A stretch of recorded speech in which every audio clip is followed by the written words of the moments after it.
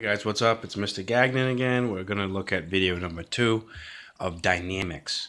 All right, so at first we talked about that thought experiment about, rolling the ball down the hill and then it going on forever and ever. And then we talked a little bit about how the fact that it's kind of weird to think about infinity and forever. But we got to start sort of thinking that way when we are starting to look at physics here and forces. So Newton came up with a few laws, and right now I want to give you guys some notes on that. So let's get going. All right. So Newton came up with 3 laws. He was a scientist back in the 1600s. A very smart guy. He for all intents and purposes, I'm not going to give you a history lesson about him. So if you're interested, you can absolutely do a Google search on Newton. So Newton came along and he decided that he'd look at motion, and he came up with 3 laws. And the first law was the law of what we call inertia. Okay, and remember we talked a little bit about how that meant objects stay in motion or rest unless they're acted on by an outside force. So unless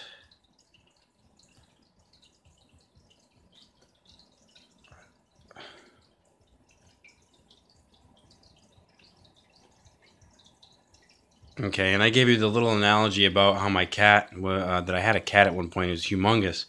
The cat did not move. I mean, the cat would always stay at rest.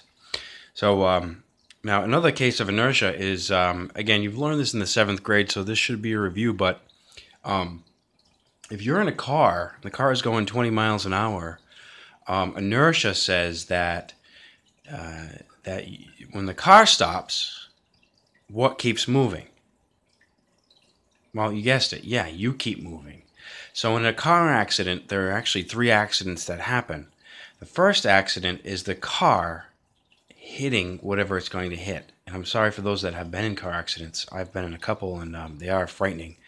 The second accident that happens is you move, and if you're wearing a seatbelt, you move at 20 miles an hour until you come to a stop against the seatbelt.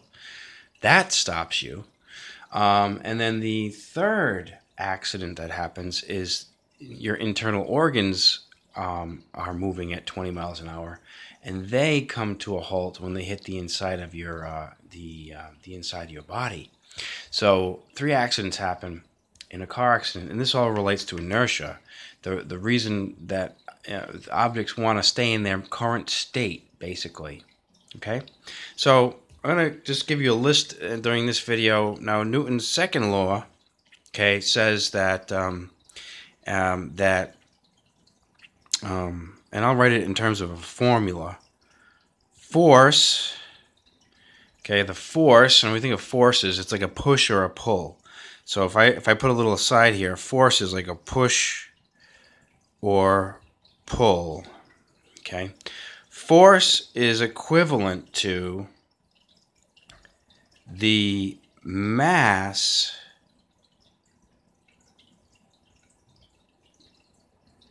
times the acceleration. Okay, so force is equal to mass, F equal to ma. Okay, so force is equivalent to the mass times the acceleration. Okay, so I'm going to simplify this for you guys a little bit. F equals ma. All right, and we're gonna make this a little bit different as we move along, but this is the bare bones of it. So look, if I have a force, it makes a mass accelerate. Okay, I'll write that down. A force makes a mass accelerate. Okay, so there's your official definition. We're going to get into more details on how to calculate these things, but I'm just keeping in mind, if I apply a force to an object, I can get the mass to accelerate. Okay, Newton's third law, okay, is one where it says that the action is equal and opposite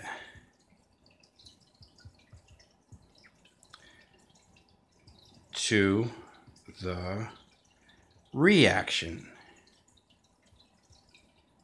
Okay, so now I always, in class, again, this is hard to do because I try to tell stories, and I know you guys like the stories. So here's a story. If I decide to take my fist and punch a wall, right? Action is me punching. Reaction is wall punching.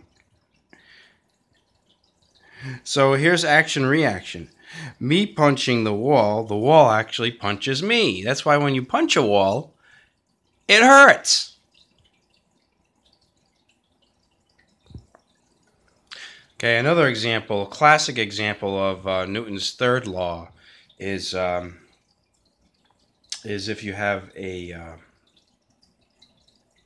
space shuttle. Okay, let's say we have a rocket ship that takes off. Okay, and it blows a lot of hot gas out the bottom. Okay, the hot gas is the action, and the spacecraft or the rocket ship is the going up is the reaction. Action is the hot gas coming out the bottom side of the rocket. Okay, that's our action. The reaction, hopefully, is the spacecraft going up. Okay, so I'm gonna stop there as far as Newton's laws. Again, there may or may not be questions related to this, and we'll sign off. Again, these videos are best played off at 1.25 speed. It seems as though I like it better, but again, you guys can adjust your speed. Okay.